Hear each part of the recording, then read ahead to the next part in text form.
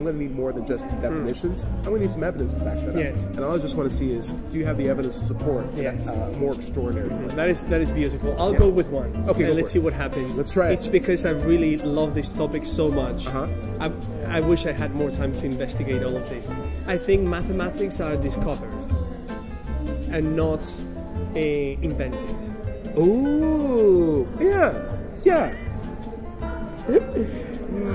And the reason why I'm coming up with this, the reason why I said that I'm open to discuss about this is because I want to be convinced of the opposite, and I don't. Well, that's not my job. Oh, that is okay, but in a conversation, because regrettably we don't have.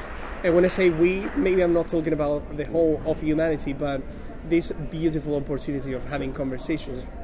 I don't have it that often. So what do you mean by mathematics? Mathematics. So it's a system. It's the way the universe is structured, and it seems that it can only be understood by rational minds. Oh, this is interesting. Oh, you said two very interesting things here. Yeah. So just back up. You said mathematics are discovered and not invented, right? Yes. Okay. And you said you define mathematics as something that can only be discovered or known by rational minds? Yes. And then you also said that mathematics, it represents the universe or truth of the universe? Well, it's a way to understand the universe. So it might be kind of it's kind of a language in order to understand the rationality. It's a way to make models. Yes. Okay, it's a way to make models. When you say only by rational minds, does that also include other things than human minds? That is a good question. What I mean by that, as far as we know, or let's put it this way, as far as I know, there's nothing in the universe right now that we know that can understand mathematical language and recognize a pattern in order to come up with a structure, so we can understand things that are going to happen in the universe. Just throwing this out, if I showed you like a video, you're saying only humans can understand it as far as you understand? As far as I understand, yes, and that's why I love this conversation. If we do, for example, to show you a video of like a chimpanzee counting down on an LCD display numbers from 100 down to 1 to get a banana, and then they rearrange the numbers, and he's looking at the numbers again, he's like 199, 99, and you can even take some numbers out, and he still knows after 68 the lowest next number is 56, and he's still going down in the right order. Are you saying that doesn't count? Well, it counts. Now, that is a good question because it takes us to the more specific, and I wasn't specific enough, and that's why I love this conversation. As long as you're strictly Which is, I'm talking about the mathematics that allows us to predict things that are going to happen in the future in the universe. As, for example, cosmologists know that it seems that cosmologists know that the universe is going to disappear. So not arithmetic, but as a means to construct new models to determine what will happen in the future. Well, the thing about the question about the question about you said chimpanzees. Yeah, there's chimpanzees that can count to like 100. But and even backwards. Now they can count because they have the objects in front of them. But I don't know, and I mean this. I really don't know if abstractly, with abstract thoughts, they can think about the number 1. Now we can actually think about the number 1 without having an object that represents that number 1. So it kind of brings me to the thought of kind of the Platonism of mathematics, this idea that mathematics is kind of independent of what people do with the physical mathematics, you know? Can I throw something out? Please. I saw a bee coming in here today. Okay. That bee's going to fly back to its hive, and it's going to do a little jig. Okay. And the craziest thing about bees is they have a dance-based language. So they are competing with other bees and telling them, the sun's going to set in this direction, which is where I do my first wiggle. Then I'm going to rotate a degree, and I'm going to wiggle for the distance that you need to fly. Then I'm going to turn a direction again, show you where you need to turn, wiggle even harder, and if I wiggle really, really strong, that means there's a lot of pollen here. If I only wiggle a little bit, that means there's only a little bit of stuff to make nectar out of. But that's how we've constructed their language. It's pretty accurate. All these bees are flying back and wiggling really, really hard, and all the bees are like, we know what to do. 45 degrees from where the sun's landing, 15 kilometers that way, it's about this much pollen, let's go where Sally took us. And then they all fly out, and they figured it out. I'm not sure if, it may not be expressed in Arabic numerals, but it is very much a model that we can translate into like our system of mathematics, to where it's like these bees are telling each other, turn left here, fly this far, and there'll be this much stuff at this location. It's kind of incredible. Yeah, it is. It seems like there are, even if they aren't using the same written system that we use, there is very much an impression of the same mathematics that we're both using. Yeah, that is, definitely. Now, what do you think, Ty, about for example, the difference of let's suppose that well, actually not let's suppose. I agree with you first of all because I don't have that kind of information about bees, but I really I just love bees. Yes. I love bees. They're like my top one animal, basically. They're really great. They're just awesome animals. Cool. And their fashion sense is amazing, too. Yeah. Oh, yeah, let's go. Yellow jacket, let's go. Bees are awesome. Yeah. So, they make food. They can't even make them. Yes. They make amazing things. This is delicious. We buy their insect vomit. Any other animal would be like, no, get that away from me. Bees. Oh, okay, it makes more sense. Yeah, of course. Yeah, bees are delicious. Put that in my coffee. Anyway, I'm sorry. No, that is more than fine. I'm sorry. That is more than fine. Okay. So, is there a difference between the way bees, for example, are following the patterns of a type of mathematics they are following, as you have described, to the way that humanity is able to recognize a type of mathematics that beyond the intuition, like for example. And I don't know how good of an example this is going to be. But for example, as a human being, I know when I need to turn left or right in order to avoid X and Y. So it's kind of we're bringing this type of pattern, or maybe through communication. Sure. I'm doing certain things that are not tangible, but I'm kind of controlling something that is going to happen later with some type of arithmetic or some type of mathematics. Now, my question is, Ty, this mathematics that it seems that some mathematicians recognize, which is beyond the human understanding, which is something that is beyond. Do you think that those types of mathematics are the same? I'm going to just easily tell you I don't know. Okay. But it was more just a way to define what you meant by mathematics. I'm going to take the opposite route. Cool. Okay. So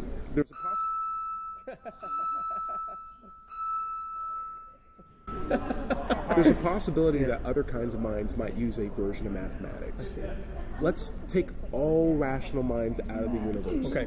Does mathematics still exist? I think so, yeah. So why is your definition dependent on there being rational minds? Well, because if you don't need rational minds to have mathematics. Well, because I wasn't being very specific about my definition, because the type of mathematics I was referring to is a type of mathematics with which you can, for example, predict things that are not happening in this moment. Okay. Can I just catch up? Of course, please. I'm sorry. Please. You said mathematics are discovered and mathematics are defined by something that can be determined by a rational mind. Yes. But if there's no rational minds, there's still mathematics. So clearly mathematics doesn't seem to be dependent on rational minds. Well, maybe So why is it part of the definition? Okay, so maybe that's completely my problem. I'll try to be more specific. Mathematics exists beyond the existence of rational minds. You don't need rational minds, period. Correct. Now, so I'm just going to, can I yes, that out? please. So it's now okay. in order to understand the mathematics at the level that we understand it, it seems that there's something unique about us, which is we have, beyond the recognition of patterns that animals actually can do, we can actually go beyond the pattern and the intuition of living in the present in order to recognize that with mathematics we can predict things that are not happening in the present but are going to happen in the future. So I'm talking about something that it seems that the universe is completely rationalized and it can be understood as an open book. In mathematics, are there such things as unknowns? I believe so, of course, because you mean like things that we still don't know? No, is the term undefined a valid thing to use in mathematics? For example, when you have an equation that doesn't have a answer that you can determine mathematically, typically what we write is UND, or it's undetermined, or like this can't be solved with the current stuff. If it's possible for things to be unknown, it doesn't necessarily mean that it's not an answer or that it's not zero or something like that. It just means we don't know yet. We need to invent a different tier of mathematics to solve that kind of problem. Correct. Until then, we just don't know. Yeah. So maybe it's not so much mathematics can solve everything about the universe. Maybe there's just some things that mathematics are limited by. What do you think about that? I really like that. I actually approach this question humbly with the perspective of there's some type of mathematics that we haven't discovered. Yeah. And maybe. Yeah, maybe. Of course. Yeah. Of course. Maybe of it's course. there, maybe it's not. Because, for example, let's bring to the conversation something I really know nothing about. I'm using arguments for people that are more intelligent than I am. I want to hear your arguments. Oh, okay. Well, Yeah. so, for example, quantum theory. Okay, careful. I know. Careful. I know. Careful. No, I know. I'm not saying right. anything. I'm All not right. making any statements about you're some good, you're things good, I'm good. I'm just playing that I with don't know yet. You're good. So it seems that, for example, right now we don't understand what is happening. We are at the quantum level with certain particles, but I'm open with the idea that maybe with some different type of mathematics we can actually describe what is happening in the future. Yeah, as we increase our resolution, we'll get a better model that predicts what's going on. Here's this other weird question. I agree that mathematics is a model. Yeah. We invent the model. Wouldn't you agree? So we're inventing a model to explain how the universe works. I agree with the fact that we invented a language that we can understand in order to understand the rationality of the universe. But yeah. Okay. In that aspect, yeah. Isn't in some part mathematics an invention? Not entirely an invention, but definitely something that we construct arbitrarily to express concepts to each other and predict about things in the future or not. Like in that aspect, would you say mathematics is somewhat similar to in that aspect, the language in order to understand the mathematical reality of the universe as a model that's not dependent on rational minds? That is invented in the way that a language is kind of invented in order to communicate ideas. Absolutely, like a language. I agree with you. Do you think mathematics is entirely discovered and not an invention? I think that the ultimate reality of mathematics, which is beyond the existence of a mind that can understand it, is there. Okay. So I think that... Do you think the concepts that it's based on, the concepts that it's expressing are discovered? But the tool of mathematics definitely, is invention. Meaning the language that we use, the models that we use in order to understand it. The model that we make. Correct, meaning number one, number two, that didn't exist. I mean, I don't know, maybe in the past, number zero maybe could have been graphed in a different way, with a different shape. Yeah, that's just a different set of mathematics that was invented back then. I think it's, I'm fine with that. Yeah, but I think it's beautiful that there's a type of reality there that can be rationalized through this language that actually we are kind of creating. If someone came to the table and says, I'm 100% confident that mathematics is not an invention in any way, shape, or form, would you agree with them? Would you repeat the question? I'm sorry. If someone came to the table and says, I'm 100% confident, to the point where I know I can't be wrong, that mathematics is not an invention in any way, shape, or form, would you agree with them now? It's not an invention? It's not an invention in any way, shape, or form. Well, I would agree. Mathematics is not an invention. So it existed beyond time. Well, yeah, but we have like not the concepts that it's representing, but mathematics itself. Mathematics, I would agree with him or with her, in the sense of it's not an invention in the existence of mathematics, but not in the language that is used. The language that we're using is kind of a... Then I think the only thing that we need to work on at this point was just the semantics of when we say mathematics, are we referring to the concepts that they represent? Yeah. Or the language that we construct to express. And it sounded like at the beginning we're talking about mathematics as the system of expression. I see. But I agree with you that the concepts that mathematics are based on are discovered through this language that we use. Let me ask you a question, Ty. Go ahead. This is actually I'm very lucky that I have the opportunity to ask you these questions. Okay. No, seriously. Too much pressure. No, because this is one of all these guys are right here, and you're loading this question way too much, and I can't take it. All right, go for it. No, I just love this question so much. What does that entail for you? The facts that mathematics are discovered. I am fine with us living in a system that we are slowly beginning to understand. Okay. But we need to develop tools to reliably come to conclusions with what we're living with. And I feel like mathematics is a tool that we use to understand reality.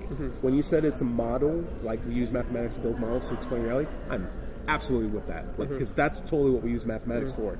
Because if we use mathematics and we were wrong about reality, we will change mathematics so that we can better reflect reality. I think there are some expressions, for example, in math, or words that we would use in math to express things, only for us to realize we were wrong to express it that way. Let's drop this tier of math and replace it with something better. I think, for example, like I'm a big nerd for imaginary I. Like I love I, but we shouldn't have called it imaginary number. We should have, because it's a very much a real number and a very much real means of expressing something. And negative numbers, I feel like we should have called them inverse numbers, because there's nothing inherently negative about -1. It's just inverse of 1. But like language issues aside, these are things that we can change. We can change tomorrow. We can call imaginary number real numbers. Okay. We can improve mathematics to better fit the model that we live in. And because we can change mathematics, that tells me that it's a tool for us to understand the universe. It's not necessarily the universe. And while they are very much compatible now, that was only through the work of many people who are working with mathematics to get to the point where it's at now. And I'm totally fine with us using mathematics as a tool that we invent. But I also think it's cool that we can use a tool to figure out how the universe works. And what we're discovering here, if I can discover it here and you can discover it in a different place in the world, that's awesome. Because it means we're working towards a more objective truth. That is, yeah. So another question for you, Ty. So in languages, my experience is that sometimes, well, languages are always changing and developing themselves, and that is actually a beautiful thing, because is adapting to what is happening in society with humanity, the way we think about things around us. So sometimes people stop using certain words because the kind of connotations and definitions that they bring to the table. Actually, for example, today during my workshop, Anthony asked me what was my definition of an atheist, and it was an interesting question, and I was very honest. I didn't have one at the moment, because when I think about that word is so loaded that when I think about an atheist, the first thing that I think about an atheist, not about atheism, is just a person like me. So I start with that common ground. So it's not like I don't think about that division. And I'm sure I understand that this is just my appreciation of the word. I could choose to understand the word in a different way. But so these connotations and definitions that we have in languages, do you think that the same is happening with mathematics? Yes. Which is we're trying to develop a new way. If you go, this is more of like just a nerdy moment for me. That is but great. say you go back to 1700. We started thinking about numbers as, you got 1 point here, this represents a 1 of something. You got 2 points here, this represents 2 of something. 3 points here, 3 something. We didn't even have 0. We were just counting from 1 up. Then around like Greece time, like Renaissance area, like when we're starting like, hey, numbers mean things. Before, actually in Aztec culture, they figured out 0 first, way before even the Greeks did. But they figured out, hey, there's a value called 0, which is like when you have nothing. We should include that. Then we started getting decimals, which is like there's numbers in between numbers that are of value. And you can see like it's evolving to better reflect how the world works. We didn't start with the numerical system that we have today. We worked on it evolutionarily over a long period of time, and who's to say that where we're at right now is where it's going to be?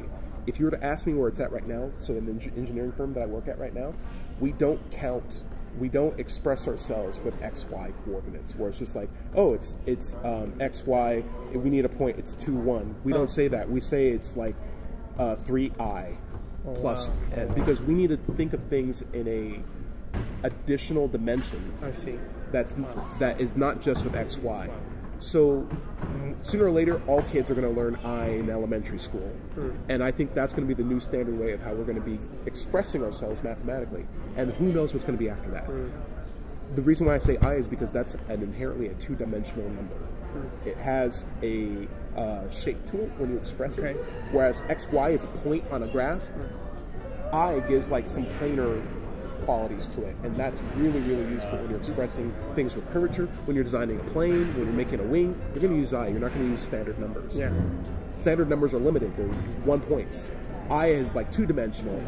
What if we use 3-dimensional numbers in the future, 4-dimensional numbers in the future? Who knows how we're going to be counting 1,000 years from now? We might look at a number chart and be like, I don't even know what that is. Like, it's numbers. You can't count.